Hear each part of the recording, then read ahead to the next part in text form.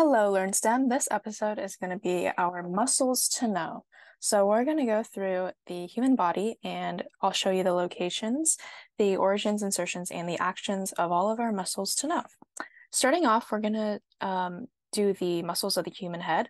And the first one is going to be your epicranus frontal belly.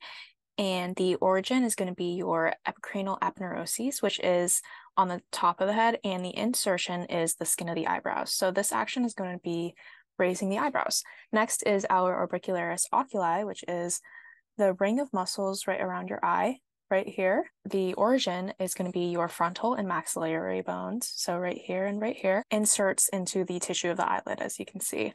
And this action is going to be closing your eye. Something similar is going to be your orbicularis oris, which is going to be the ring around your mouth, ring shape around your mouth. And this one, it's similar. So the origin is going to be the muscles around your mouth, and it inserts into the corners of your mouth right here. And just like your orbicularis oculi, the function is to close your mouth. Next, we have our masseter, which is the strongest muscle of the body right here. And this has an origin of the zygomatic arch and your maxilla. And the insertion is from the angle in the ramus of the mandible, and it closes your jaw. Similarly is your temporalis. That's going to be your temporalis, and you can't really see it too well right now, but the origin is your temporal fossa, and your insertion is your coronoid process of your mandible. This also has the function of closing your jaw and also retracting your mandible. So if you can imagine that, it's like moving your jaw kind of backwards. Next, we have our muscles of the neck, and we only have one muscle here, one muscle to know, and that is going to be your sternocleidomastoid. And I love this one because it's very self-explanatory. It's going to be this muscle right here. If we fade the others, this is what it looks like. So there's two parts. This is your sternal head, and this is your clavicular head of your sternocleidomastoid. As you can probably tell, the origin is going to be your manubrium of your sternum and your medial clavicle right here. And the insertion is the mastoid process of your temporal bone. So that's where sternocleidomastoid comes from. And what this function is, it's going to be neck flexion, and it rotates your head towards your shoulder opposite side. Now we're going to go to our anterior muscles of the thorax, shoulder, and abdominal wall. We're going to start with your pectoralis major, which is this muscle right here. And this has an origin of your clavicle, your sternum, and the cartilage of your first 6 ribs. It's going to be on this side. And then the insertion is into your intertubercular sulcus of your humerus, right there. What the pectoralis major does is it flexes and adducts your shoulder. And if you remember, adduct is kind of coming towards your body, while abduct is going away from your body. And it also medially rotates your humerus, which makes sense because the insertion is on your humerus.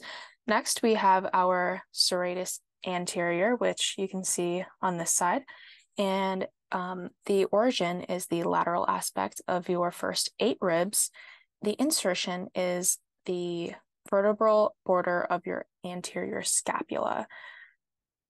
So it's going to go all the way behind your scapula. You can see it's kind of highlighted there. And what this does is it protracts and rotates your scapula. Next, we have your deltoid, which you might know that one already. It's kind of near your shoulder. And the origin is your lateral clavicle, your acromion, and the spine of your scapula, so this part here. And the insertion is the deltoid tuberosity of your humerus. So the deltoid muscle inserts in the deltoid tuberosity. What the deltoid does is it is responsible for shoulder abduction. Next, we have our pectoralis minor, and we're actually going to have to go behind the pectoralis major for this one. So this is your pectoralis minor, and you can see that the origin is 3rd, 4th, and 5th ribs, and it inserts actually into the coracoid process of your scapula. And what the pectoralis minor does is it draws your scapula forward. Next, we have our external costals. And how I like to think about this is it goes top down, because what the external intercostals are responsible for is elevating your rib cage during breathing. So external elevates. When you breathe in, your chest expands, and that's what your external intercostals are responsible for, because the origin is the inferior border of your rib above, and it inserts into the superior border of the rib below.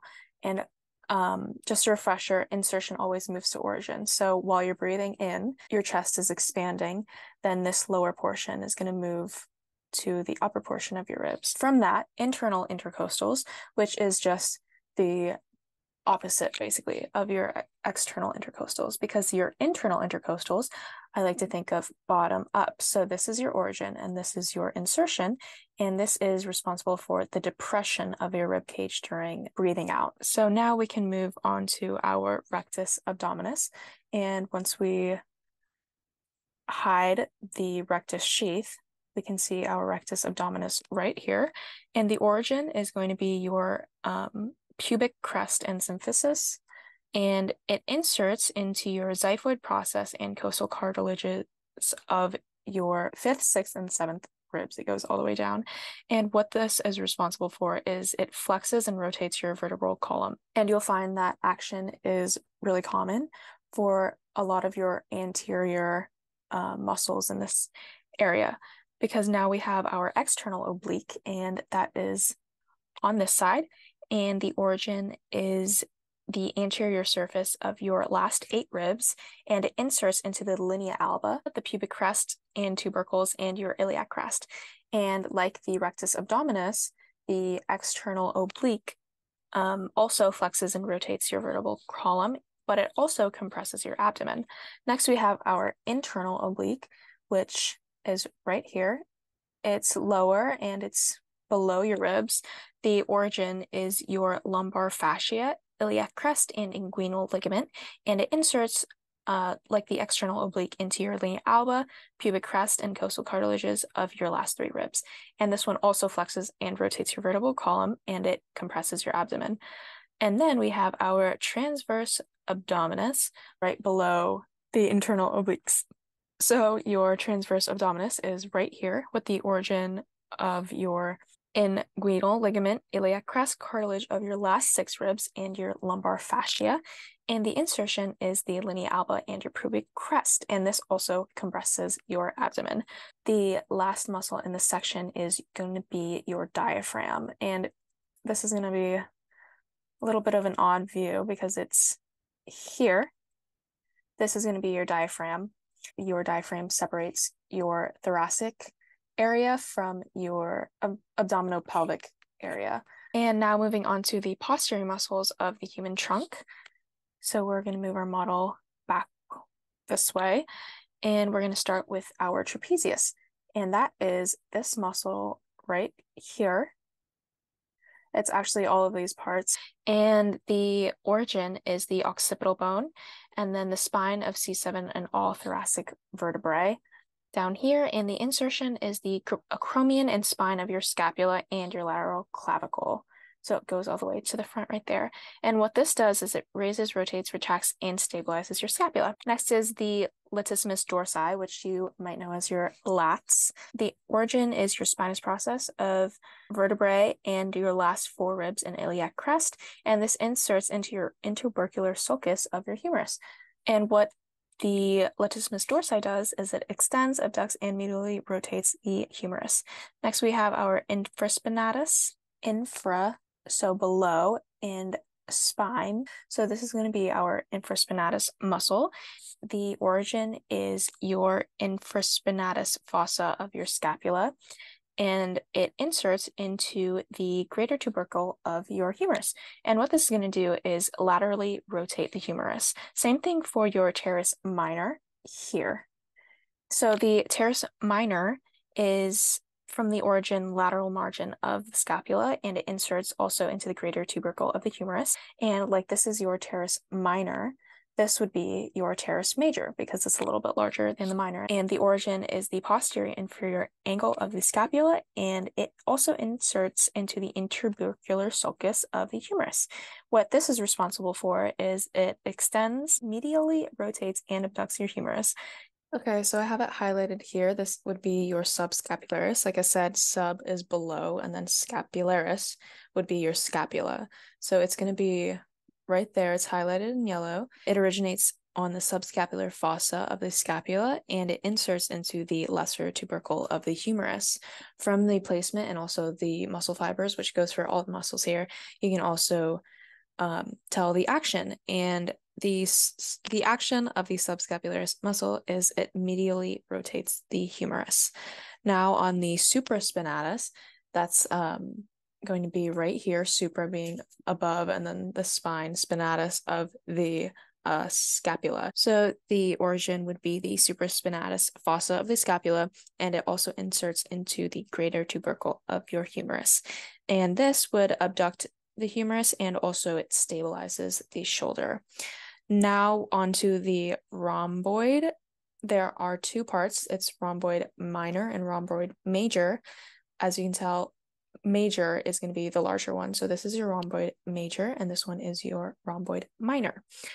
Origins are similar between both of them. While the minor, it originates on the spinous process of C7 and T1, which means cervical vertebrae 7 and thoracic vertebrae 1. The rhomboid major originates in T2 to T5 right here, and they both insert into the medial border of the scapula right here.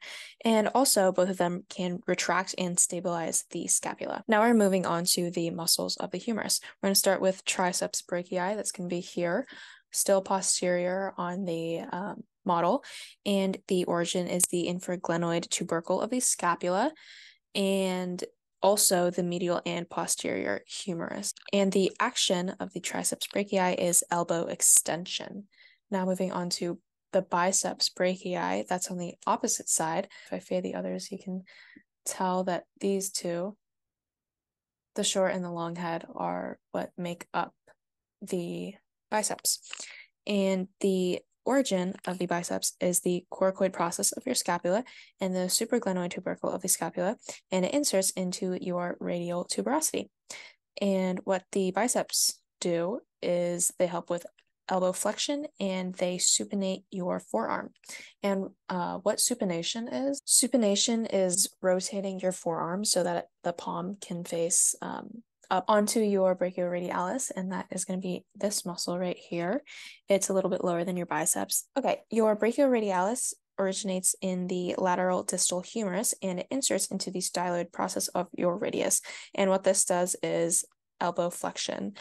Another thing that helps with elbow flexion is your brachialis, which is right next to biceps, and this originates in the distal anterior humerus and inserts into your coronoid process of your ulna. Now onto the muscles of the forearm, and we're going to start with the flexor carpi radialis. This originates in your medial epicondyle of your humerus, and it inserts into the base of your metacarpals 2 and 3.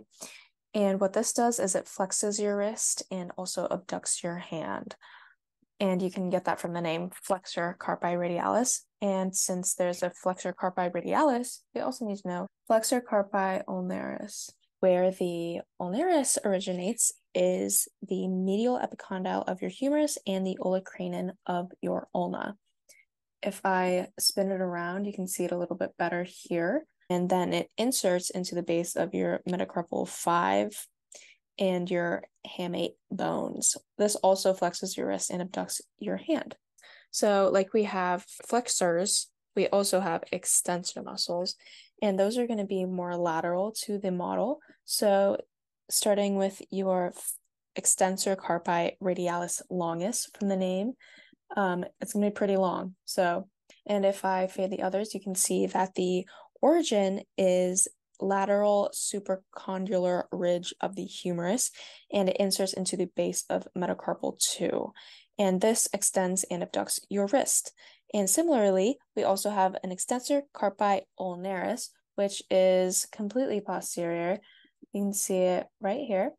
And the extensor carpi ulnaris, this one originates in your lateral epicondyle of your humerus and your posterior ulna, and it inserts into the base of your metacarpal number 5. And this one also has the same action as your flexor carpi radialis longus, which is extending and adducting your wrist.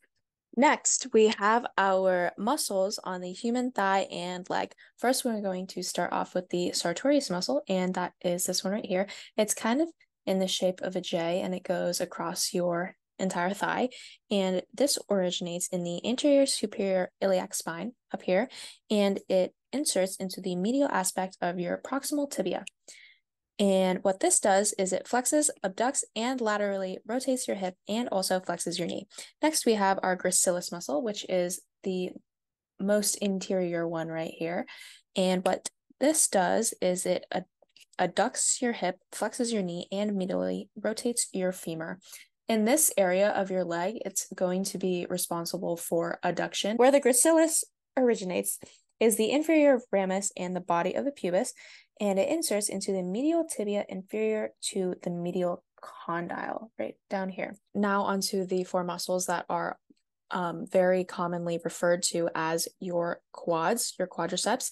It's made up of 4 muscles. So first we're going to start with the rectus femoris, which is this large muscle right here, and it originates in the anterior iliac spine, superior acetabulum, right there. And it inserts into your tibial tuberosity and patella. Every muscle in your quads, all the 4 of them, are all going to insert into your tibial tuberosity and your patella. So what your rectus femoris does specifically is knee extension and hip flexion. Now onto the second part of your quads is going to be the vastus lateralis. You can tell from the name lateralis, it's more lateral to the rest of the quadriceps, and it originates on the greater trochanter and the intertrochanteric line and linea aspera. It is also responsible for knee extension, but it also stabilizes your knee. Now, we're going to move on to your vastus medialis, which is going to be medial to the quadricep muscles, and this one originates in your linea aspera and your intertrochanteric line, and this also is responsible for knee extension and stabilizing your patella. Now onto the last muscle of your quadriceps is going to be your vastus intermedius, and this is actually completely covered by your rectus femoris. So if we hide this, this is going to be our vastus intermedius, and it originates anterior and lateral of your femur, same insertion, and then this is responsible for knee extension.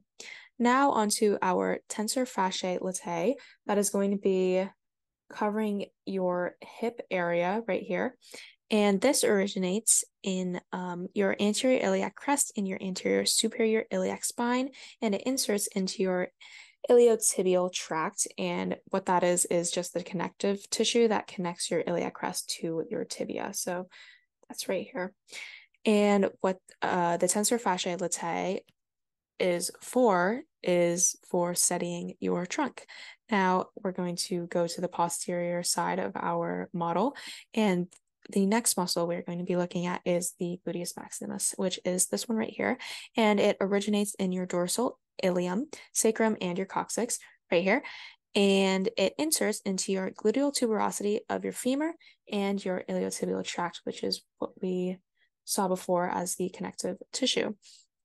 And what your gluteus maximum is responsible for is hip extension. And now our gluteus medius, which is slightly covered, it's right here. If we fade the others, we can see that it originates in the upper lateral surface of your ilium and inserts into the greater trochanter of your femur.